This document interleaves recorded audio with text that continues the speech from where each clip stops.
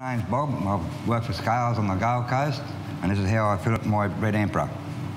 I slide the knife in behind the fin, go down that way, come back to the back of the head, turn the knife over, slide it down the backbone, come back the other way. You can feel when you hit the rib cage.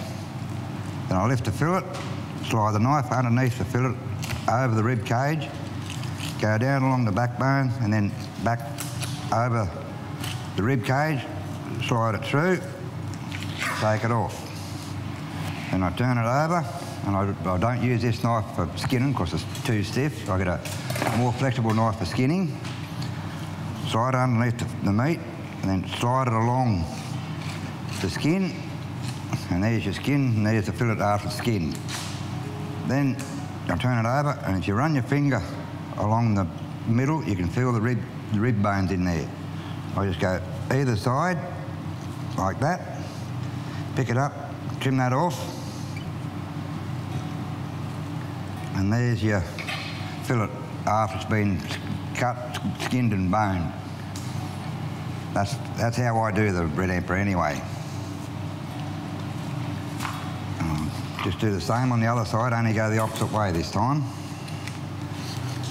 Slide it in there, down, put the knife in there, slide it along. Then I pick the fillet up, slide the knife in till you, like I said before, till you hit the rib cage. Come in there, lift it, cut over the rib cage, exactly the same. Then I do the same thing again, grab a more flexible knife to skin it.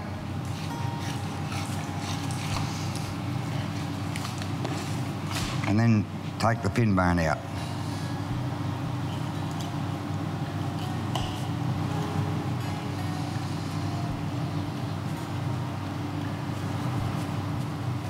And that's the same thing again, only the opposite side.